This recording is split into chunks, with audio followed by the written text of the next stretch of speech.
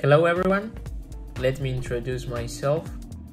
I am Facundo Carballo, and today I will show you how to use Truffle with React. I am particularly using NextJS, but it will work if you use any React framework or just simple React. I remind you that you have a resume of this video on my website, and the link will be in the description of this video. And if you like this video, you can hit the like button and subscribe to my channel too. Before I start, like always, creating a React project. In this case, I'm using Next and TypeScript for this project, but if you use a different framework or use JavaScript, it will work the same as mine.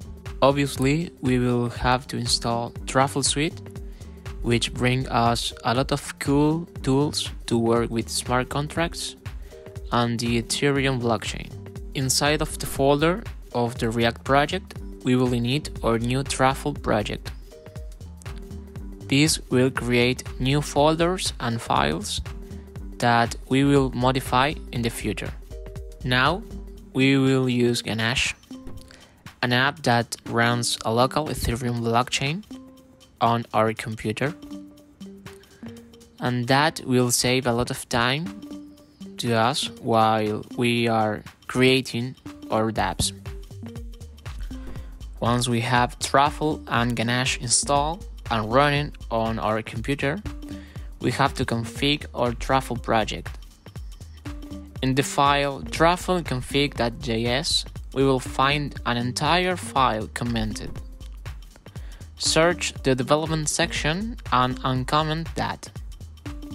Check in Ganache the port that is running on, and we modify the port in the Truffle config file.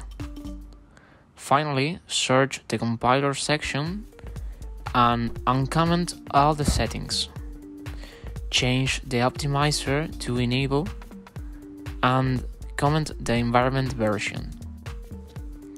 Now that we have all the config done, we can create some simple smart contract to check that Truffle is working, and we can talk with our smart contracts. All the contracts that we will create have to be inside of this folder called contracts. We create the most simple contract ever. Just have a simple public string variable that contains my name. Once we have our smart contract created, we open the migrations folder and we open the only file inside of this folder. In this file, we will have to add all the smart contract that we want to use, all called and executed in the same way.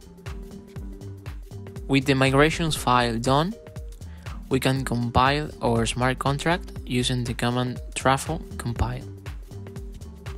After that, we execute another command, truffle migrate -- reset, adding the smart contracts to the local Ethereum blockchain that Ganache provides us. Truffle, by default, will use the first account on Ganache. Therefore, this account will charge all the costs that deploy this contract generates. Finally, we can check if all of this works. To do that, we will use the Truffle console. It's a JavaScript console, and we create an instance of our smart contract like this. We can see how it stores all the content of our smart contract. Now we have access to all the public variables and functions of our smart contract.